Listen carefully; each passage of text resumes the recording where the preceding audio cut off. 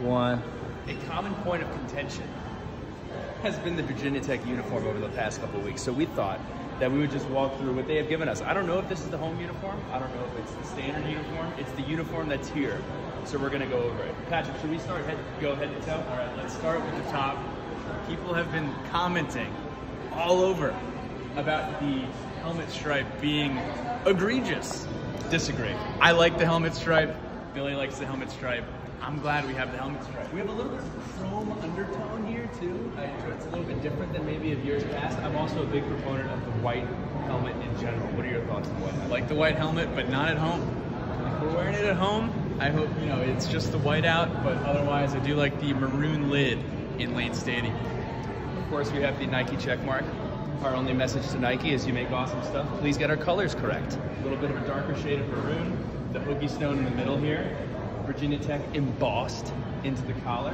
Any thoughts here? People also have problems with the diagonal stripage. When these uniforms came out in 2018, I was actually the first one in line at the checkout counter because of the Hokie stone etching. I got a tie rod one. I was excited. We beat Florida State on Labor Day in Tallahassee. However, I think they're getting a little stale. It's like when you leave your Ritz Bits in the pantry for too long.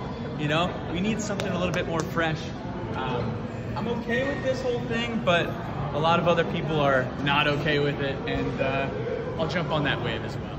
Below the belt, not a whole lot to talk about. Got white pants, white shoes, but we do have the Tech. I wish it was a little bit more moved over. It's kind of hidden over here on the hip pocket. But other than that, these are the uniforms we're rolling out. It is a mannequin, Bill. I don't know if these are to scale. These are not necessarily the standard. They might be football player yes. I would hope that they would have bigger legs. But anyway, please put the white face mask on the maroon helmets. That would be much appreciated. But other than that, wait. What else? He is wearing zapatos.